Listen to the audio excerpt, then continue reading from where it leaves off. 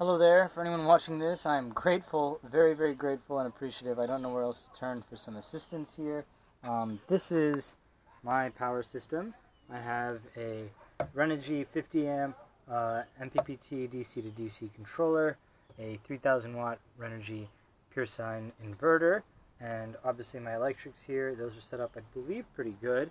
And then this DIY battery that I created, these are 4 3.3 volt cells, 12 volt battery, 280 amp hour capacity, and this is a JBD BMS system. This basically allows me to monitor what's kind of going on with my system. It came with this handy dandy LCD, as well as this little Bluetooth device. So I'm going to reference both of those.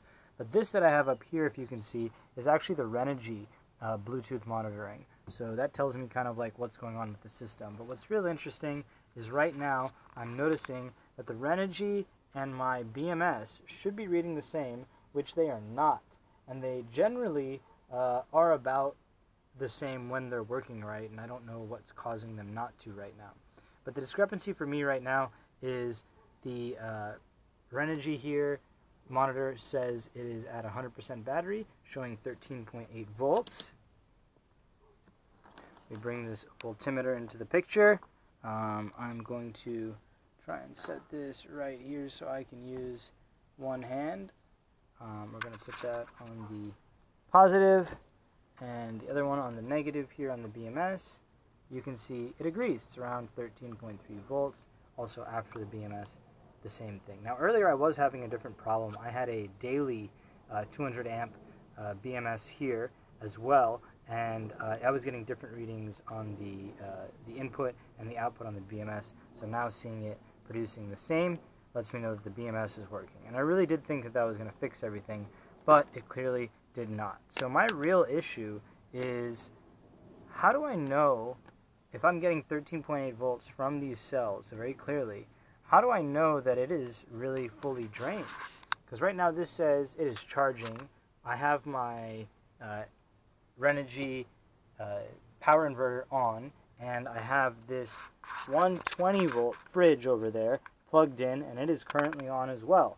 So it is on, meaning it's running, but the compressor is not running. It's pulling right now, just that's the only load I have right now. If you can see this on the BMS monitor, it is showing me I have a half an amp being pulled. But what's interesting is when the fridge compressor kicks on, meaning it gets too hot in the environment outside and it needs to kick on to basically get back up to temp, I will see this going from 0% charging to 0% fully discharged. And there are times, like if I run the alternator, this guy will start charging, but it goes so slow.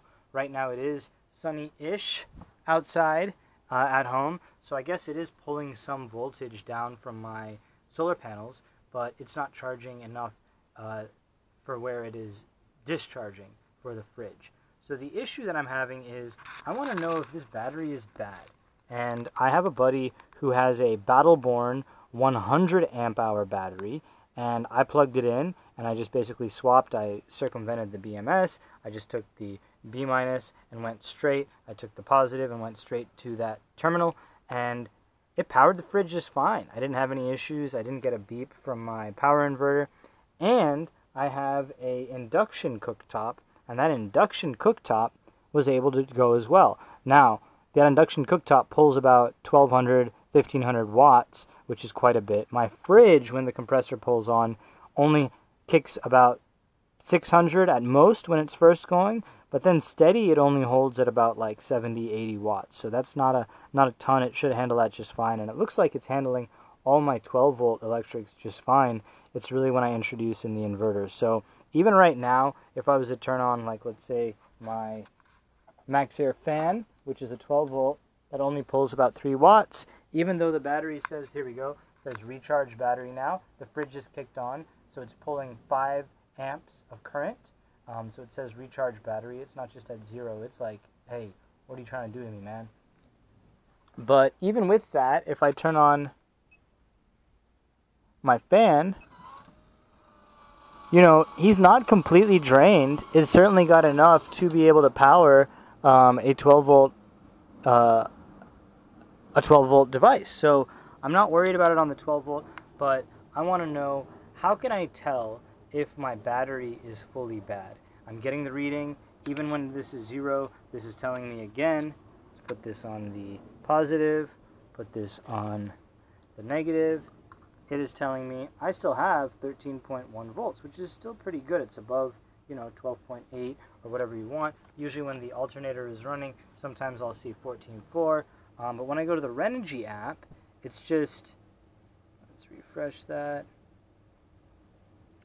When I go to the Renogy app, right now, it basically is telling me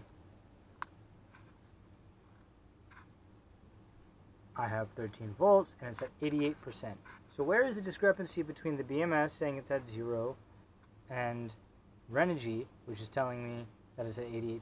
So anyone that can help, this was a, you can buy on Alibaba, the 4 cells, 280 amp hour. I paid about, $500, all said and done once it was shipped and everything. And so I want to prevent having to need to buy 3 battle-born batteries, lithium batteries, to be able to accommodate, let's say, that induction cooktop, which is what I want to be able to run, along with my fridge at all hours. So anything that anyone can help me with, I'm very grateful and appreciative of, but I'm pretty sure I've got this system hooked up just fine, because when I plugged in the battle-born battery, everything worked. So how do I know that this is bad, or how can I charge this appropriately? How can I get the best reading? How do I know, exactly why this 280 amp battery is not working? The battery is set up in parallel. I believe I have all the terminals working. I mean, it's obviously getting a reading. Sometimes I do see this get up to 100%. I'm going to quickly just show you. This is me swapping out the screen just for, I don't even know what these are called. I think these are called JST connectors. I need to probably get a Y just so I can have the Bluetooth one. That's this guy and the screen on at the same time. But, on my phone device, when I go to Bluetooth, it also shows me the history, which is great. But, let me just refresh this. So connect. So it's telling me I've got 0 statement of charge. I have 0.32 amp hours right now of battery. The wattage is pulling in, it's getting sunnier. So outside, it's pulling in 115 watts. I actually have 500 watts on the roof, so I also don't know how to best discern how to get a better reading there. But if I look at the history, I can see here, and I hope you guys can see this, I can see here, basically in the middle of the day, it jumped up. You can see the capacity there is 250, 300. Hoping you can see that. And then it kind of just drops down. So it started out at the day. The green line is what we're looking at, the capacity there. And, it jumped up about an hour ago up to 100%. And I don't know what causes that, other than obviously the solar running. And all of a sudden what just pulls on it to drop it down to 0. So I think the battery is good, because I do sometimes get a reading here that it recognizes. I've got 280 amp hours, but yeah, the difficulty for me is in figuring out why, when I swap into a 100 amp hour battle-born, why that one works and mine doesn't. I don't know if it's the amperage, the wattage, the voltage, the BMS. The BMS is a 200 amp BMS system. I have the balance lead disconnected properly, that much I know. So anyone that can help me that's built one of these, played with one of these Chinese Alibaba batteries, I did get it to save money, because the batteries are the most important, the largest cost item.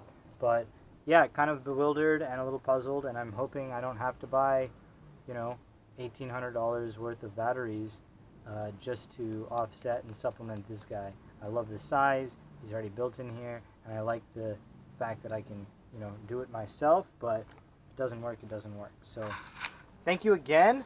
Hope you guys are having a wonderful week, and I am very grateful and appreciative for any feedback you've got.